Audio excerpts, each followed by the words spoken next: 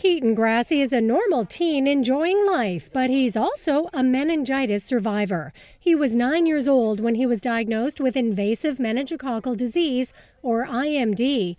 Doctors couldn't save his legs, but they saved his life. When I found out Keaton had contracted meningitis, I was absolutely shocked and horrified because I thought I had protected my son. With all his immunizations and vaccines from the doctors, I had no idea about meningitis and the different strains, and you are now able to protect your children, you're able to protect yourself.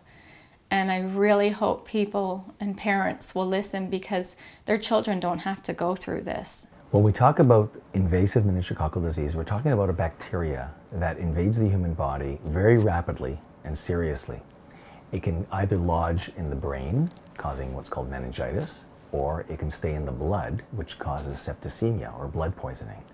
These are very, very serious and potentially fatal situations.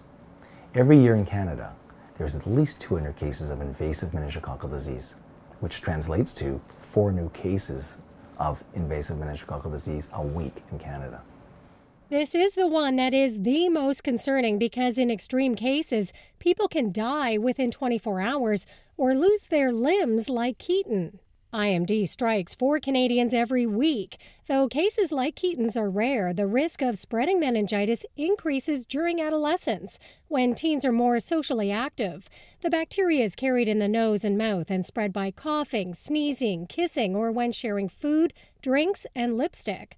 The Canadian Pediatric Society now recommends that a dose of meningococcal conjugate vaccine be given in early adolescence. Parents should know that invasive meningococcal disease is very serious, very rapidly progressive, and the best way to treat is actually to prevent this condition.